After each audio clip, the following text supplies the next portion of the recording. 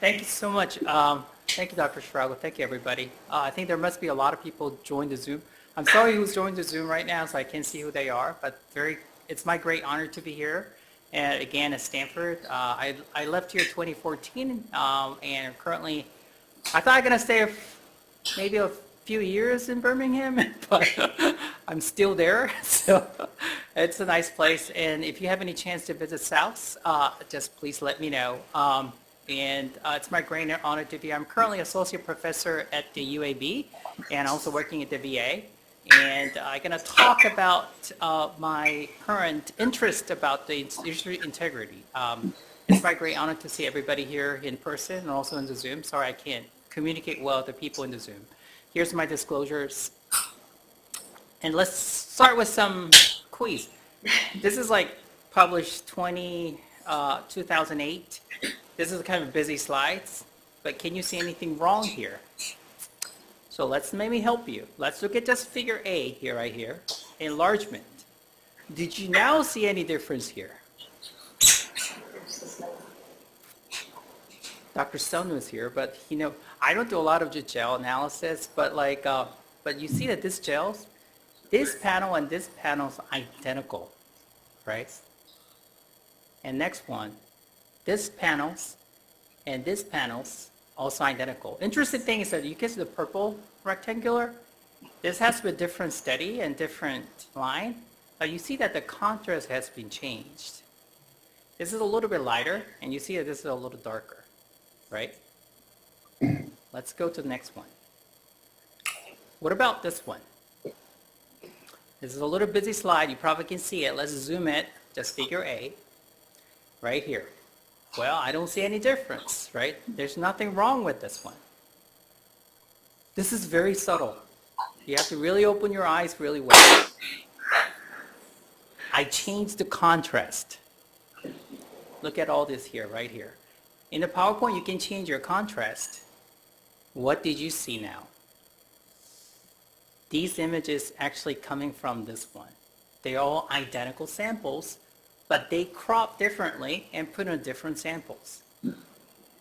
So basically what they wanted to test this kind of like integrity of their controls and see this factor only acted with this and this one only acted with this, so the rest of them there's no reaction, but I don't think they do any really good gel study. So they're the same identical pictures.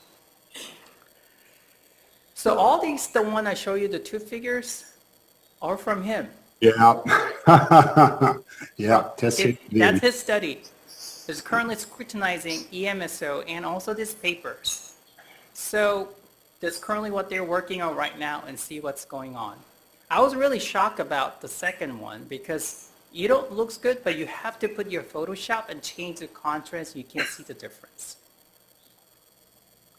And can you spot any duplication here? This is like nasal polyp. This is control, enterocorneal polyp, non-eosinophilic nasal polyp, eosinophilic nasal polyp. Look at this one right here. They're identical figures. But they changed the ratio, and it came out 2021. It's not from any time 5-10 years ago. They changed the different size and they changed the positioning and then also changed a little bit of a contrast. So, so I'm not really interested in this until the reason I'm interested in this site. Since 2021, 2022, I'm reviewing multiple journals, including Korea and here US, IFAR. I'm currently the associate editor of IFAR, the Rhinology Journal. By looking at multiple journals, they usually send me all this basic science paper from a lot of times from Asia and also from the US. But when looking at all these images, one day I was looking at it, oh my God, there are like 16 duplication in one image, one figures. And then I look at, this is a time that in our university, my chair asked me to participate responsible of the research committee. So I did some training and that I learned about Elizabeth Bick, she's from the Stanford. And then people really manipulate images and like, there's no way. And then since I'm looking at all these journals reviewing, in the ENT journals, I've seen multiples. But there's a type of duplicate images because we are the humans, we could make a mistake. it could be three categories. You can just do the simple duplications, or you can do duplication with repositioning or the alterations. So for example, like this is the number 2 and 3, position alteration. This is considered as kind of like fraud. Simple duplication, if you upload multiple figures when you do a lot of like immunofluorescence, you could actually make some mistakes. For example, simple duplications like this one. Actually, this boat is sank in Hong Kong, so there's no, jumbo boat restaurant. I heard that this is no longer exists in Hong Kong. It sank on their transport. So, but this is the picture that exactly, this is the figure 1, figure 4, this duplication. And we're about to duplicate repositioning is like this one. So you change the same figure, but actually positioning the location of where you're going to capture it. So, and the third one is like duplication alterations. For example, you change the contrast. So you actually think that there's a difference. And then you actually put another image right next to it, which doesn't exist. And this kind of thing is the alteration of the images. So this is advanced level. I reviewed this paper in I4 and I found multiple, maybe like 5 or 6, 7 duplications, so we rejected it. And 6 months later, this was published in Frontiers right here. It's still published. And this is very advanced level. So when you go close by, what do you think different? So all these things are different treatments. Staph aureus, some of the 90%, the Staph aureus, different concentration. And this is something different bacteria there. And then you see here, this one and this one, and this one and this one. These are the identical samples. You see this is very crisp, and this is very blurry. Why they make so blurry? And this one, the same thing. This is a little bit like higher images, but this is actually different. But they're actually from the identical samples. So the actual repositioning and alteration of all these figures. So I learned first this in 2005. Dr. Hwang Woo-suk is one of the national hero when I was growing up in South Korea because he actually cloned a lot of animals at that time. He's gonna make a human like stem cells for research. He was national like hero. And one day I get a news that he fabricated all his images. But he also, I think that he still recognizes actually he is able to duplicate the dog. But he actually duplicated a lot of the fabrication, a lot of stem cells there.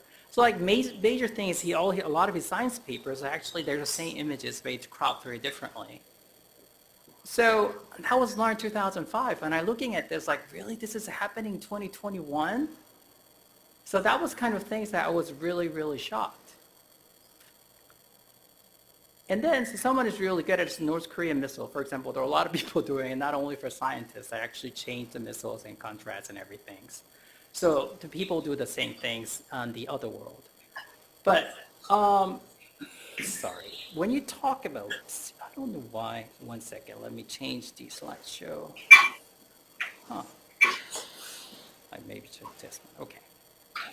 So there's a federal office about the responsible research called the Office of Science and Technology Policy, and they actually talk about 3 things. One is the fabrication and falsification and plagiarism. So fabrication is you actually make your own data, that make up all the results. And falsification is manipulating research materials, equipment, and processing or changing or omitting the data results. So this is a picture of my dad. He's a PhD, and he's now retired, of course. And he did the PhD in Japan in 1970s. So he really struggled in Japan because living for South Koreans living in Japan at that point, it was not really that easy. But his mentor, mentor was really helped him a lot. He got a PhD. His mentor one day told him that the guy right next to him, my dad's friend, he always asked the mentor, what's the hypothesis of this your experiment? And then he knows the hypothesis, and he make a perfect data always. But if you don't tell the hypothesis, and he can't make any of the experiments. So now I have a postdoc in my office. I don't tell him I ask him to do something, but I don't tell him what the hypothesis is. You have to figure out to tell me on data. Because if you tell them like what you have to make it, sometimes they really make up a lot of data. But it's really true. So I try to like, when I'm working with even the residents, and what do you want to expect from this result, this study? I don't know. You just figure out. I don't know. What should I do? You know, you have to figure out what's going on there. But you can read about it if you want to figure out what the hypothesis. But I really don't give them what has to be in that result. So, and the last one is the plagiarism. It's like you actually manipulate, copying someone else's ideas without giving them proper credits. So these are the three things that we actually take a look at about the research misconduct. And this actually does not include someone, we all human, you make human honest errors or different opinions. This really doesn't really matter. So this is very different. So there's like Office of Research Integrity. This is one of the federal government. I went to this website this morning, and actually there's like 3 people are actually listed, almost 1 PhDs, every U.S. institutions who makes a fraud, and they have been fired from these institutions, like MD, PhD, PhDs, all like from the Purdue University. It's one of prestigious universities, so they actually do this kind of investigation ongoing. I'm also part of our team. We're also at UAB, so I'm also part of the committee. We're working on PIs, some of the PIs of the investigating their frauds. So we're actually has to be non-conflict of interest, and everything has to be very transparent. But one of this person that actually December 13th, so this is from the Purdue that she actually make a fake data of the 400 images in her NIH 16 grant applications. So what I'm saying is this isn't only happening in other countries, also happening in our FOSSA here in the U.S. So when you go to Office of Research Integrity, there's multiple ways you can detect this, and then one of the things that you can find is called the droplet programs. But I'm never using it, but it's one of the things that you have to combine your Photoshop, and you actually put 2 images and see which one is duplicated. So it's called the droplet images.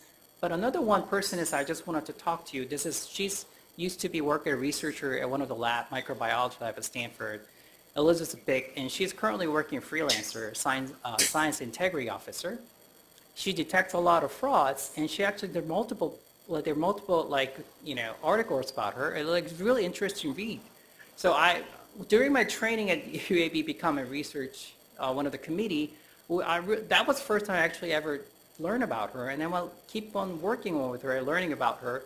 She also had Twitter, and she actually give a quiz on Twitter every day that can you find the duplicate images in these images. So I go over her Twitters every day and try to learn my eyes every day and trying to figure out what is the duplicate images.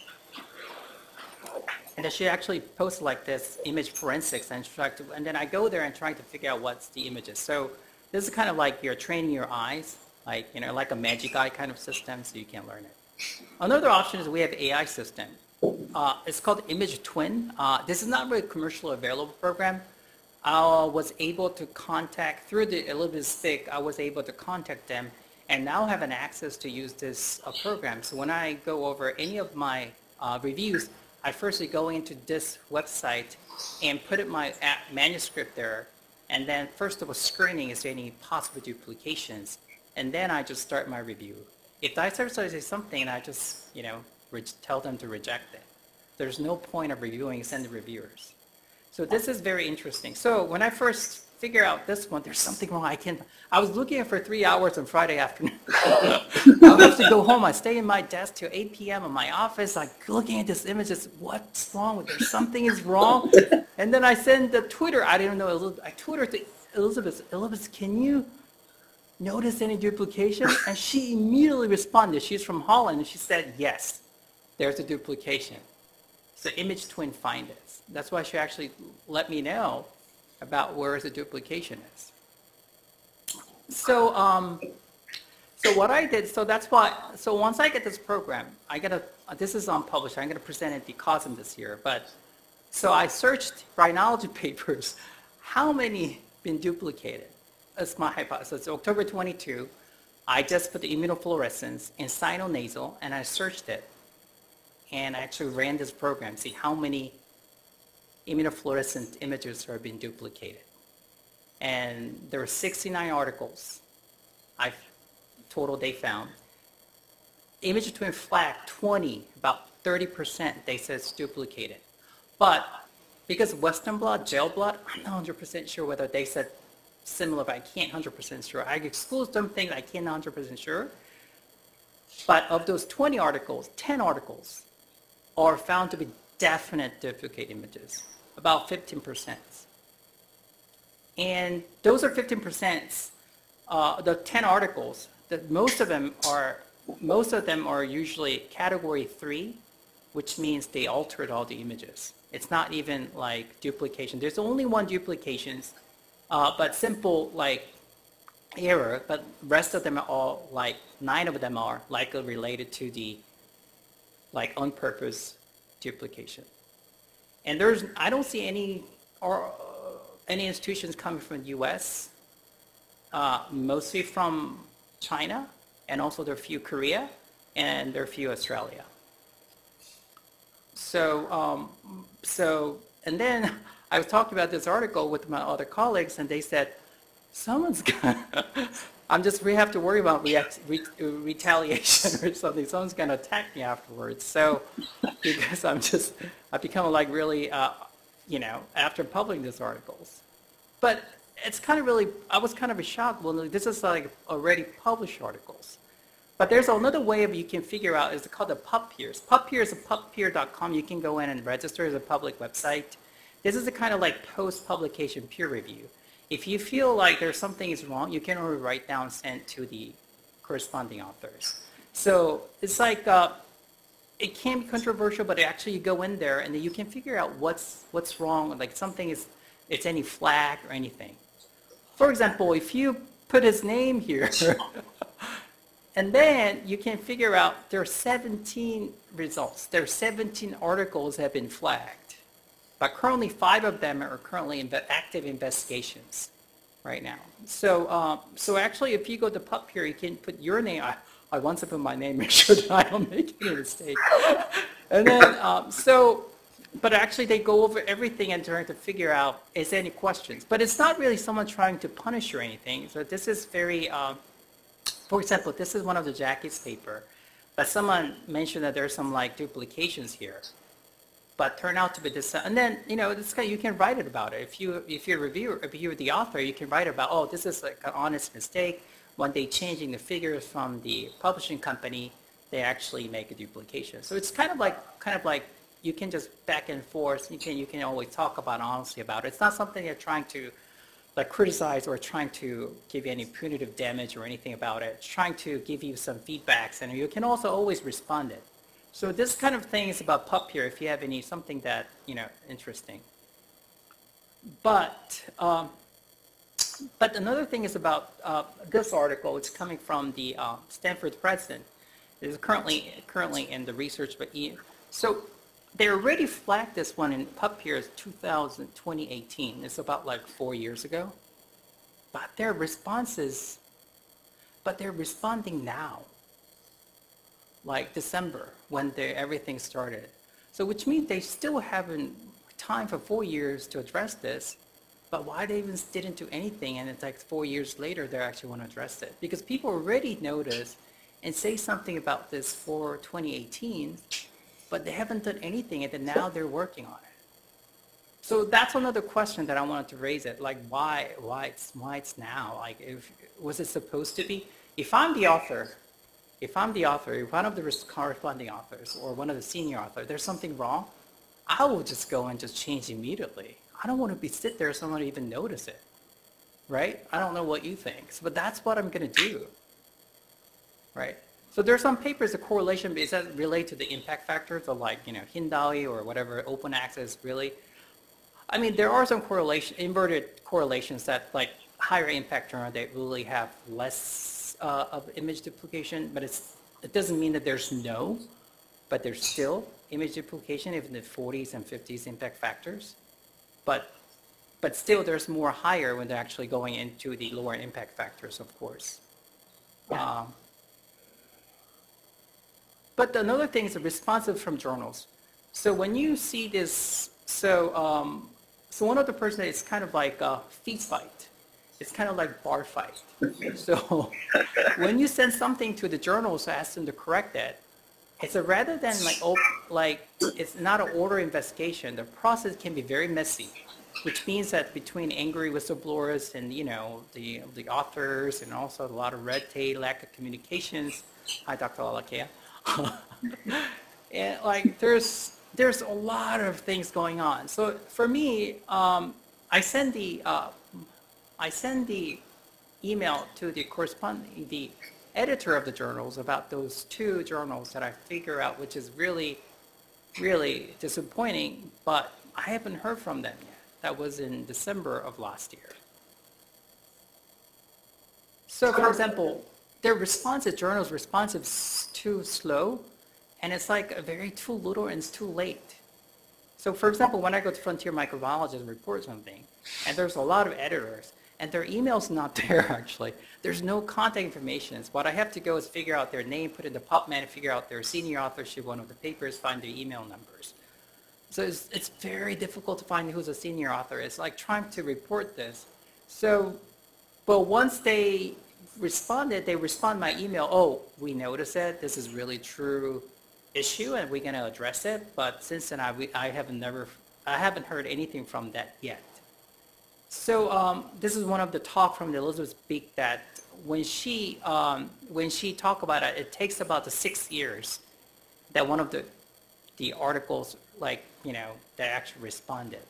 So other retractions or retracted, expressed concern, but no actions. But you can see that surprisingly, like Hindawi Journal, they actually responded. But a lot of times, a lot of like publishing company, a lot of times they actually no actions even after 6 years. So every journal's actually their response is very different. How they probably don't have a really rigid format to go over all these kind of issues.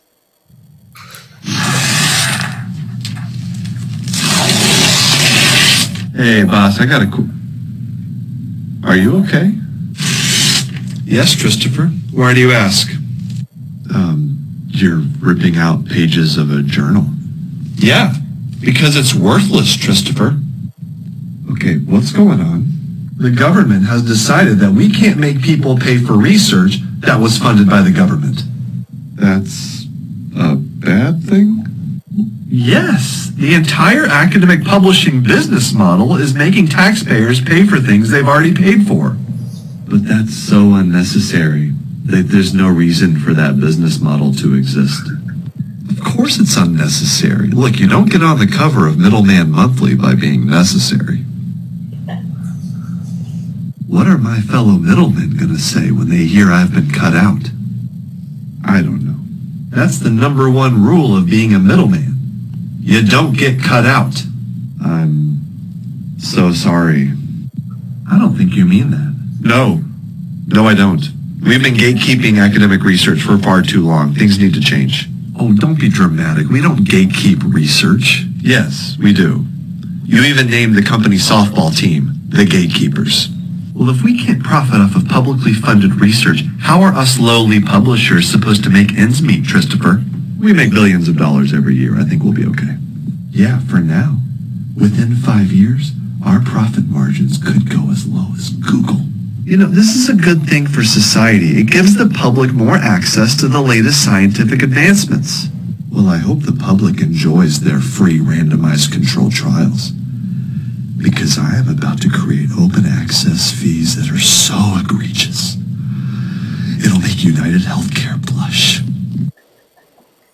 So, all these publishing companies make so much money. Now you have to pay for it. Now the open access. When I submit all the grants, now I actually put my budget, the publication fees. So even though now because of the government doesn't allow to NIH-funded research cannot be, you have to be, there's no embargo. You have to immediately publish. But now we have to pay for these publications. But actually their response to quality control is so slow to the point that it's like sometimes it's very ridiculous, unexpectable. So my next, why do you think there's a lot of many scientists commit this time research misconduct? So there's one survey came out from +1. So if there's some as a researchers that have you ever personally ever committed scientific fraud, there's only about 1.72%. Have you seen anybody, your friend did a crime? There's like 14%. Nice. So then why do we care about this? This is my, it's a foundation of science. It's a one block by block. So if you build a block, which means that you find one foundation and go to the next level based on that research paper. So, and then at the same time, it's the public confidence of researchers and research evidence. So it's like during the COVID-19, we actually experienced a lot of false data about chloroquines and everything. And then also underpinning continued federal investment in research, and then protecting the reputation in your career, and preventing adverse impact on the patients and the public, and also promoting our economic advancements, and also preventing avoid a waste of resource. We don't have to do another study for doing that, duplicated research. Already someone did it, why we have to repeat it? So that's why we actually really trust on this. Then why people are doing this? I think because we're living in the world of outcome of productivity, right? So you have to produce multiple papers, you have to submit somewhere. And then also there are some like conflict interests involved if you do like drug company sponsored studies or relate to fundings. And at the same time, the career and promotion pressures, for example, like medical students. So I was interviewing this year, and my job usually in my institution is review their research. I usually go over their publication in the ERS application forms. I really go to and then they put their names on it in the PubMed. The reason is I'm trying not to criticize someone. They may be updated publication they missed after they submitted. There's one student, it was a mismatch. So, and then looking at their published article, and I type it, that was not in his article. I realized he put his name in one of the articles that he never published. But he doesn't really have to. He already have like 10 publications. He had an extra year to research somewhere, prestigious institution, and then he put his name. That I asked my residents, can you, is there something they changed in your application? The PubMed ID automatically goes in your application? No, you have to type in every individual articles, which means that his name was not there in the PubMed. He put his name there. So I asked him, Yes. there might be some confusion about this. Can you explain this? He said, first he said, that was my fault, that it was true. Then I keep on asking him, I can see it, and he said, oh, they're trying to put his name right now because they miss his name. But you can't put your name there because your name is not there in the PubMed. So I think people have a lot of pressures because promotion, a career, applying to residency, and getting to the programs. So, and all the funding pressures. If you need to get funding, you have to publish better papers, and also your pressure, like postdocs or research tax, and also like some people, probably most people not, that's your publicly negative findings. So that's probably they wanted to publish with positive findings.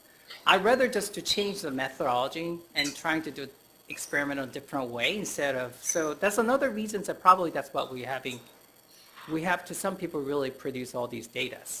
Of course, there's some gray areas. For example, like up to like 33.7% there's questionable practice. For example, like if you do the company sponsor research like here, a lot of times the first draft were written by pharmaceutical company research associate, right? And then sometimes we conceal some of the relevant findings, but data looks great what we have submitted, right? And sometimes we actually withhold some details of methodology. Sometimes you do the p-values. Oh, there's outlier. Can we just get rid of it? So, so there are also a lot of things, temptations that it's not really 100% is fabrication, but there are always something, the gray area that we also have every day. Even the medical students, like researchers, residents, everybody, oh, I have to submit this for abstract of COSM or AAO this year, and they're like, oh, can I look at this data? But, we have a lot of pressures every day. I want to talk about dual publications, overlooking some questionable interpretation data. So double dipping. Dual publication is double dipping. You actually submitted identical contents in this and then go to submit somewhere else. For example, if this is so published in Rhinology, biofilm formation, staph coccus, and Pseudomonas, chronic sinusitis, 2006, head and neck. Another picture, AJRA, same thing, same authors, but different name. When I go to the abstract, the first one, 22 of 31 samples. And same thing, 22 of 31 samples. Same identical data, but two different publications. But it's very intentional because they changed the titles and everything. Look at the figures, identical, but they changed the contrast, it's a little darker. So we don't, but recently, I haven't seen this one right now, but if I were this author, I would just reject it right now. But like, it's still there, no one's saying anything. Maybe our society, ENT, is very lenient to each other that we're really trying to not to be that person. But it's kind of elephant in the room, but no one want to talk about it. You know, someone may say that maybe not me kind of attitudes. Plagiarism is also a huge thing in South Korea because the first ladies, like PhD dissertations, just like the plagiarisms, copy somebody's ideas. That was been last year. So, but at the same time, another issue is about the, about 2017, where I reviewed the IFAR as a reviewer, and I told David Kennedy that I found the exactly same article which was published somewhere else already, and but authors are totally different. How could this happen? So that's the paper mill, which means that like some company, they sell their study to this author, that author, who doesn't have really time for the research. It doesn't happen anymore here, it's more in Asia. But they actually, you have to just pay $5,000 or $10,000, and then they said they do the research for you and they write a paper. But it's like profit-oriented, unofficial, potentially legal organization produce these type papers. They're written by ghostwriters and based on the templates. So they actually publish same thing, data, but data looks amazing, but they also make by the company. They're same data, but one is pancreatic cancer, one is stomach cancer, one's a brain cancer, and multiple authors on it. So one of the things like you see that this is two identical data but different authors. This is one of the things, example paper mill, it was the microRNA 605 3P inhibits melanin progression of prostate cancer while regulating this one. As part of urology, I don't know why neurosurgery is there. Even ENT was there, one of the authors. Can you tell me what's wrong with this table?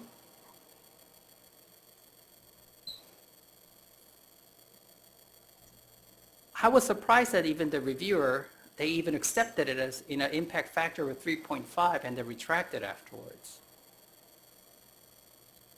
Can you see the difference? There are females listed in the paper, and this is prostate cancer. Yes, exactly. 80 female. In China, 27 female there. It's more male for prostate cancer. But this is already published. I mean, how could it even possible, right? This is one of the paper mills. It was just published. So I thought initially it was okay, but it's not. I thought it was not okay, but it's okay that it may be acceptable. For example, if you wrote something in like Chinese and Korean, and if you wanted to publish in English journal, they don't consider it as dual publication. As long as you disclose everything, both editors, and you actually have a different audience, you have a different purposes. So actually, that's not really dual publication. That's acceptable. So if someone publishes a similar thing in the other language and you publish in English, that's fine. But that's not really a problem. So I'm also overlooking at the question of interpretation. This is my research. Because I'm also interested about what's the human normal microbiome is when you first started. We talk about a lot of discussions. And the people do 16S RNA, I did when I was here in when resident, we did the Peter about 16S RNA about in the papers about human microbiomes. But 16S RNA sequencing is so sensitive. it's so sensitive that you can detect everything. It's like if you put the garbage in, you're going to pick garbage out, which means you have to really good data. So for example, there's an E. coli, and you culture it, and you plated it, and you do 16S, you can see these samples. Then, when you put autoclave, you have to heat, kill all the E. coli, and you repeat the same studies, you did the 16S, you got the same identical data. Which means 16S RNA also like detect and kill the bacteria and data.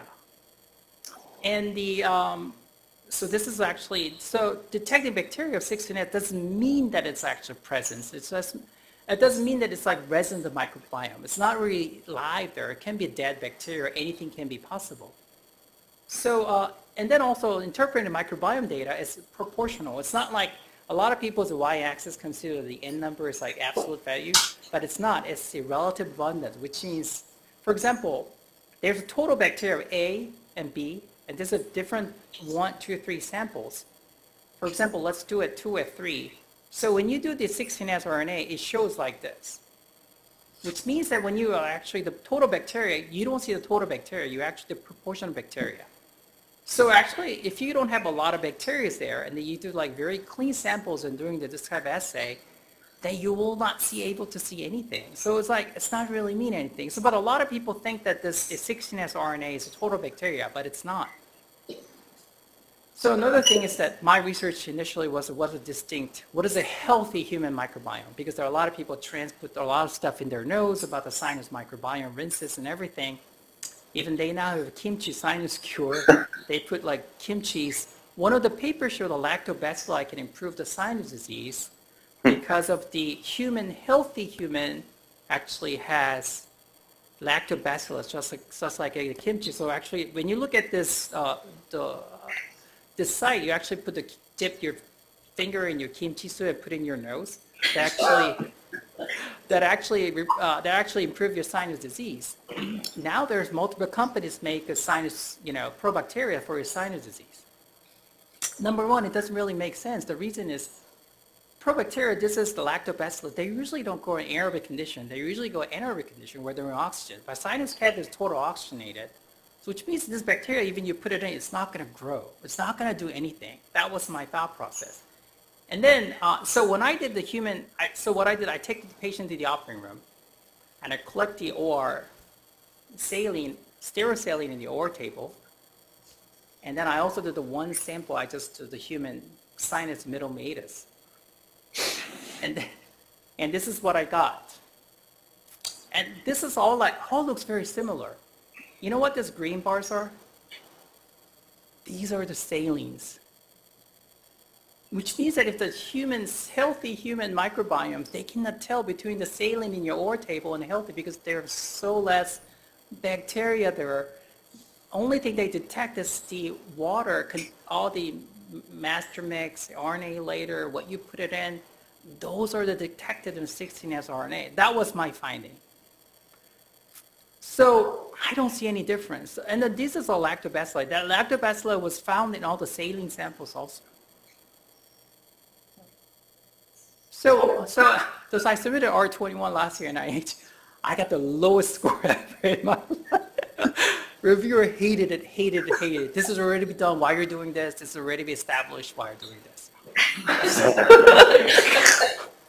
So, and then I did the PCOI plot. Saline and the healthy human patients, like they're really similar. There is not much of a characteristic there. They're a little bit different in some other patients, but there are a lot of overlapping. So what people found was from the lactobacillus and healthy, maybe it's not from the humans, maybe from somewhere else. And so this is not only from the sinuses, it's only from lungs, same thing. If the CF kids doesn't have infections, and actually they're also 16S are coming from bacteria contaminations. And also even the National Institute of Eye Institution, NIH, also interested about the microbiome in the very sterile condition, like in ocular spaces. But my understanding is that identifying a healthy microbiome is extremely challenging, and also need caution when you interpret these data. But whenever I tried someone reviewing this thing, they really don't want to take care of it because someone already published in the highest level in the research, they already published something else. It's going to contradict their own original thought process. So then what can be done here? So I wrote this small article in ENT Today last year. There's no one magic bullet. We should adopt a multifaceted approach, focus on the prevention, awareness, and also education. And for example, journal editors, we need to have a very fair, unbiased reviews. They need to have some very good quality controls, and they have a strict standards of accurate, robust, and transparent description of the methods and outcomes. For example, all these data now you have to upload into the cloud, public cloud that everybody can have an access. For example, like 16S RNA, you have to upload into the NIH website. Institution, you also have to be educational awareness of critical elements in the research design analysis. And researcher, you also have to have a lot of training, and also like good data management, which could be findable, accessible, and reusable. That's probably one of the things NIH really focus on. And publisher also have to have more pre-screeners and good quality controls, and also strategy for recruiting quality reviewers for get the better journals published. Because all the studies found on those researches. So study like January starting 2023, NIH require you have the 2 pages about how you're going to do the data management sharing plans. I think it's going to go to all the other the journals later on where we publish any data, which means that you have to plan how you're going to share your data later on. For example, images, how are you going to share it? So this is the one this morning, the Elizabeth Stick Twitter. So there's one paper that was flagged, and he showed his picture of his lab note. This is the original raw data.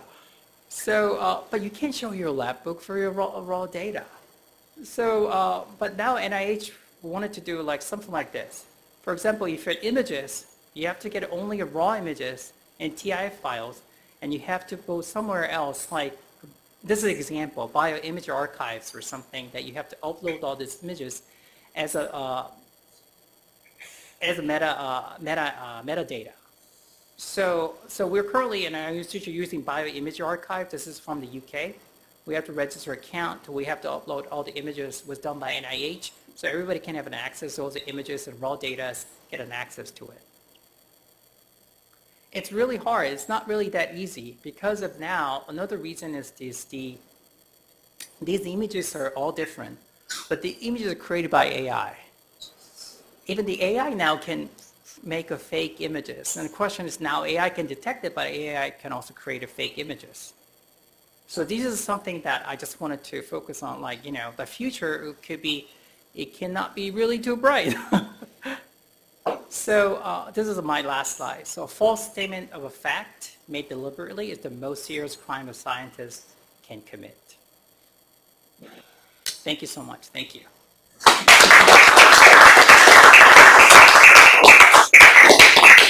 Very good, Doe. Thank you. Yes. Any questions? I have a challenge for you, Doe. Yes. Welcome back, first of all, to Stanford. It's great to hear your talk. I really enjoyed it. This is Rob. I know you might not be seeing the No, the I can see you right now. Yes. Beautiful house in the background. Even worse. So let me ask you, and then I'll share with you my thought, and I'm curious your thoughts. Mm-hmm. So we have a distinguished president of this university who's in a situation in which there's some serious questions about the academic integrity of a number of his publications. And my question for you is, do you think that the university should allow him to continue currently in his position, given what you've shown and what I've seen before? I recognize those, you know, the evidence that there were some serious problems. And of course, it may be, I think you raised the point that's valid. I'll contextualize it this way, that, you know, many of the graduate students working with then the president of Rockefeller, right, are high flyers. They're spending 2, 3, 4 years on a project. If it's coming out negative, that's not going to get them the premier job. So there's a tremendous emphasis on getting high impact findings. And so, you know, perhaps that's part of the problem. We create such a high pressure thing and we devalue negative findings that in well-constructed research. And so, you know, then of course you have the laboratory head who has many other duties, but who nevertheless has an absolute and solemn requirement to sign off and accept responsibility for the publication on which she or his name is on. So I ask you, I know that there's an investigation ongoing, but given the high ethical requirements of being such an academic leader, should he be in the position he is in now with the questions that have been raised? What's your thoughts, though? Well, that's a very good question. So my thought process is that because I'm part of the review committee, so in that case, it's still very controversial, but I would say hold his position as a leader. It doesn't mean that he has to resign, but someone actually work as an interim until this is finalized, and then he can come back once they actually find a verdict, and he can come back as the president again. I think that will make a very fair. And when a third person watches it, sees it, that will be no issues. But if it's become an acting president still, and then someone's like working on his stuff, that also give it a little like less burden for those committee who are actually working on. So I think that could be more fair. I agree. There's a lot of pressure, but beyond, when I'm working in the lab, when I go all the data or the researchers, because I know that person for a long period of time, I know that this is not good or not. I kind of feel, but another frustration about his cases are that why he hasn't addressed earlier, why has it addressed now? It was supposed to be addressed earlier because everybody already raised questions. But he said that there's some of the papers that a science, I think that was Cells and Science paper, he said that he submitted something that there's some worries about the images, but they said the journal was neglected it or they decided not to put it on, but that was 2011 thing. But that also going to be go over from review committee. But if I were the authors of one of those papers, then I would say I should have addressed earlier. Then this should not have been happening. So that's my thought process. Yes. So I agree with you. I think that it would make sense for him to step aside as the investigation goes forward. I mean, after all, every undergraduate who has committed plagiarism or used, a chatbot to produce a paper, they're held to a higher standard. Faculty are held to a high standard. I think that the senior leaders have to be held to the absolutely highest standard. Now, unfortunately, it's not a defense to say that, I wasn't there making the blots, but, you in the end of the day are the captain of the ship. So I could see him stepping aside. I have difficulty seeing an outcome that brings him back. Although, it remains to be seen, is there a possible, it's just requires such a high standard of integrity to lead an institution like Stanford. And if you begin to make excuses of lack of oversight and lack of adequate participation on the part of any faculty member, that's a problem. It breaks that covenant that we have about this solemnness. And now all of us pay very close attention to what's being written and that what our name is on, particularly our name is on as senior scientist. One of my concerns is that he did disclose, I agree with you, DeSalle, but did he share that with the search committee when he was under consideration at Stanford? That's an interesting question.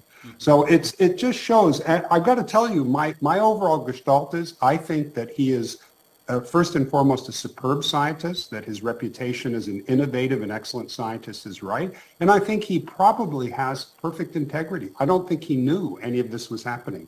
I think he's a victim of it. It's a bit like David Baltimore some years ago, a very similar situation. But nevertheless, it's one of those situations, and I'd love to hear other opinions. I think the captain of the ship in a situation like this has to accept responsibility. It is even in Stanford's own academic handbook that you cannot claim that you had no knowledge, something in which you are an author, let alone the principal investigator and senior author. That is not a defense. It's written in our own academic handbook. Any other thoughts, though, Younger? I'm curious because it hits so close to home, how others feel. Yeah, I mean, I was surprised it's happening almost every day. Today, I just saw the news from the University of Utrecht in Netherlands. They also take down one of the PhDs for fraud. And then I gave a grand rounds in the Duke, and there's one of the clinical trial person sponsored by NIH, where to be all the clinical data is fabricated. So, which means that it's like now, it's like there's multiple sources are coming out, almost the huge things coming out once every week, to the point that it's not become really to surprise right now. Yes. Zara, to you. You follow Yeah. Retraction Watch? I get an email from Retraction Watch every day, Exactly. and I find it very interesting. I've been following it for years. Having been an editor for over a decade, these kinds of things, it's much, you mentioned about, republishing the same work, but what I saw much more common was salami slicing a particular body of work into the minimal publishable unit, if you will. Comes out in, little pieces in 3 journals. Right, exactly. Without necessarily having self-citation. Yeah. Right. Sarah, do you have? Hey, Joe. Oh yeah. Oh yes. Sorry, Joe. This is Lisa Orloff. That was really terrific. Thank you so much. It's great to see you. And I know we're short on time, but can you just comment very briefly on the predatory journals that are soliciting research? I'm sure we all get daily several, invitations. Right. And also as a side note, maybe I missed the point of the video, which was funny, but I'm going to have to look at it again. The cost to publish that some of these open access journals require, sometimes in like legitimate research that you are sometimes invited to submit or you submit, and then you find out that there's a $3,000 or $4,000 or $5,000 publishing cost. So if you could talk about that. Yeah, that's a great question. Well, as long as there's a good peer reviews, I really don't mind where you're publishing, but the question is about the open access. Like there are several journals, like some of the things I'm not going to say in public, but there's some journals that which not in the PubMed IDs, but also asking a lot of monies. But those are the kind of questions that we have to really publish. Another question is this: I recently reviewed the residence application. The one medical students all published curious or case report. Can we consider that as a research? But there's a lot of competition. So writing a one publication is very difficult. And submitting it, upload it as a medical student, how we should be, how can we judge that whether it's a good or bad? So I got multiple emails every day, multiple conferences. When you go to Wikipedia, there's sites that you should be very careful. These kind of conferences, journals, everything. But yeah, I agree. It's a very difficult answer. But I would say that as long as there's a good peer review and there's a good publication, I'm still okay with it. But at the same time, it doesn't really make sense to publish more than maybe more than $1,000 or something to publish any of the papers, because they're already sponsored by those government fundings and also institutions. So yes, I hope they answer your question. That's a really difficult. I agree. We're all struggling, but ethically about which one is the best. Yes. Yeah. So that brings me to my question really nicely, which is the peer review process. And because we're both on IFAR board, you know that the idea of how blinded our reviews are is a topic that I keep trying to bring up. And, do you think in this world where, of course, there is pressure to publish, and there's also pressure, we know, in like the medical environment, not just within institutions, but within our organizations, our national organizations, that you feel respect and sort of obligation to people that you respect, that there may be, when the review is not a double-blinded review process, that may be playing into why people don't necessarily pick up on what should be an obvious image duplication, or even if they suspect something, don't have your courage to go and say, hey, this is someone that is publishing something that they shouldn't be. And so can you speak to like how you think our blinding or non-double blinding may be playing into that? I totally agree with you. But like we had a debate about IFAR recent editorial meetings, about it. I understand the both sides. One side is that because NIH, they're looking at the institution, we never blind NIH when you grant submission. We never blind an institution. We know who your PI. For example, you have a KO8, you're looking at the mentors, who your mentors are. But would it be legitimate without putting all the things?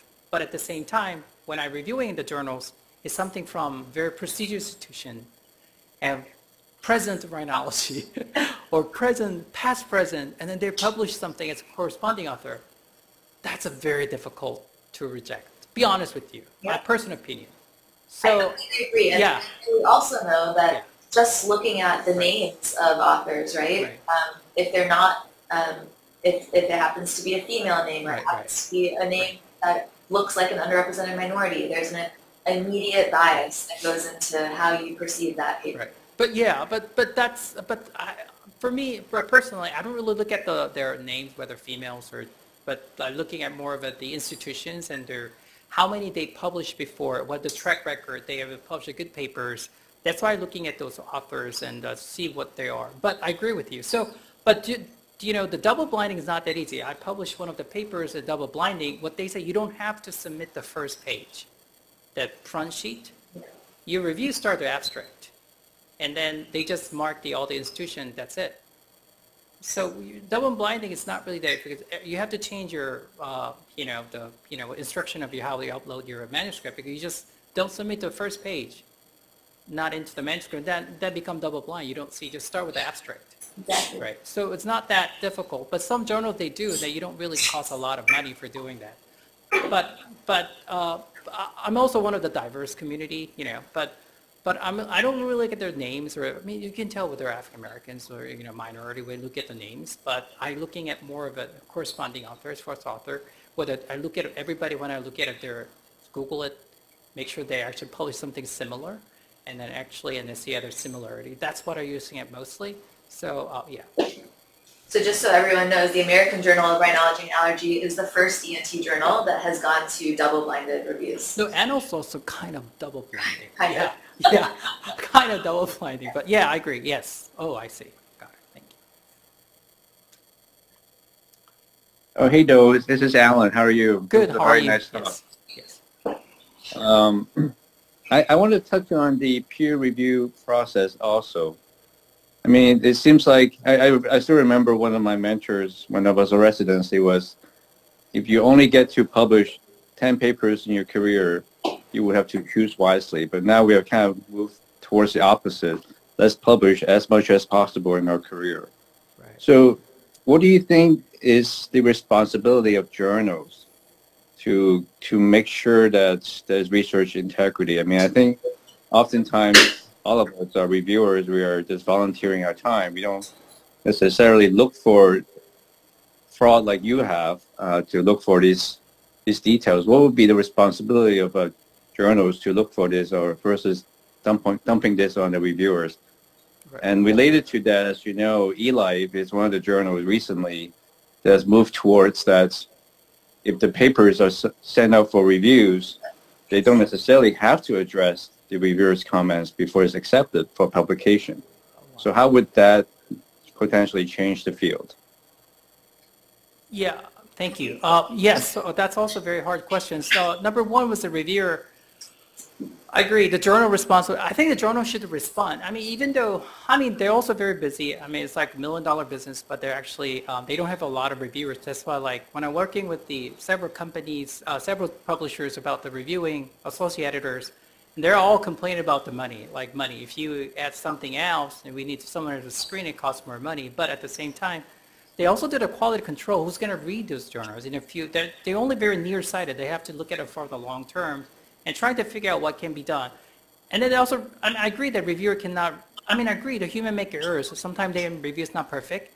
What someone find in extra errors, they had to respond very quickly. At the same time, they need to have some kind of system in each journal how to address those issues.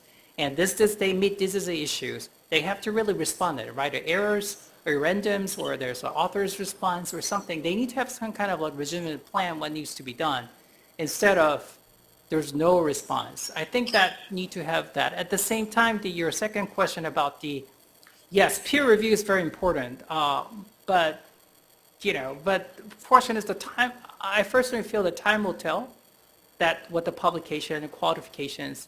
But I also, as a junior attending, a kind of middle career attending, I also got a pressure, quality over quantity.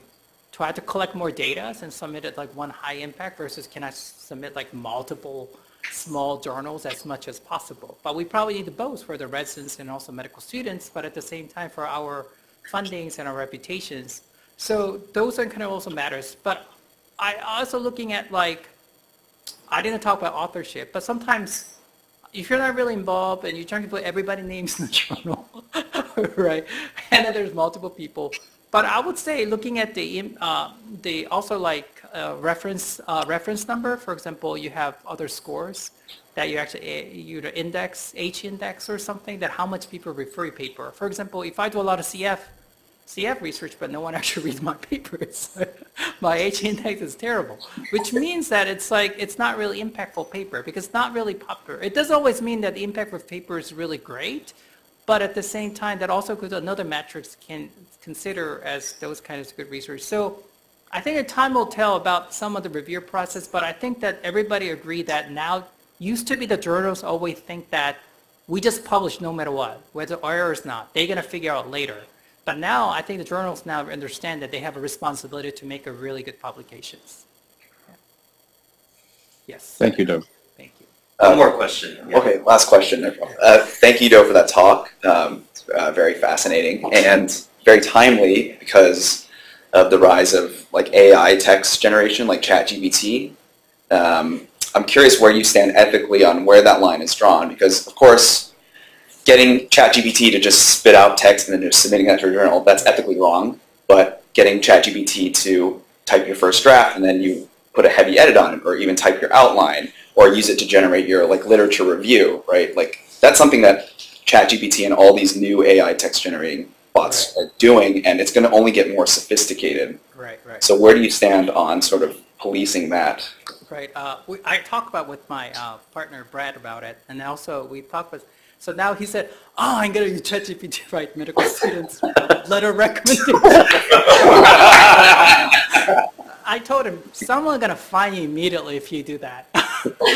So there will be another software will come out. We can check the ChatGPT, but I think that there are a lot of the human factors get involved. Because if it's more prominent, there may be algorithm we can figure out earlier. At the same time, there might be better search network that we can figure out the plagiarism very quickly.